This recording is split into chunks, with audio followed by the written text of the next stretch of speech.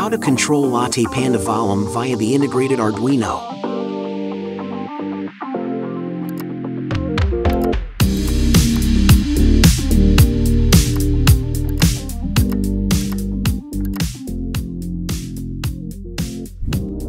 One of LattePanda's highlight features is the integrated Arduino. Today, we will show you how to use it to control the system volume. First, we're tackling the hardware assembly. Here we connect the button module's pins to the Arduino pins at A0, A1.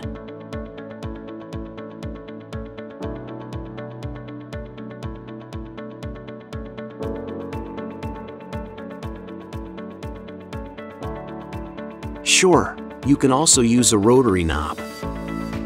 Then, connect other accessories and power on. Visit the Arduino website to download and install the Arduino IDE. It is already installed if you are using the LattePanda official image. Open the LattePanda website. Go to Documentation and I/O Playability. Find Arduino Control Windows Volume. This is a complete tutorial on using Arduino to control the system volume.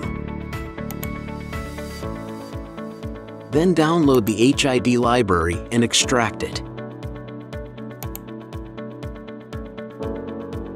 Rename the folder to HID project and copy it to the library folder located in the Arduino IDE installation directory. Now our setup is complete.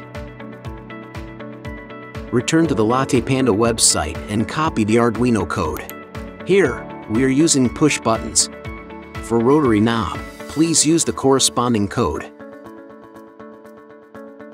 Open the Arduino IDE. Paste the code. Check if the board and COM port are selected correctly.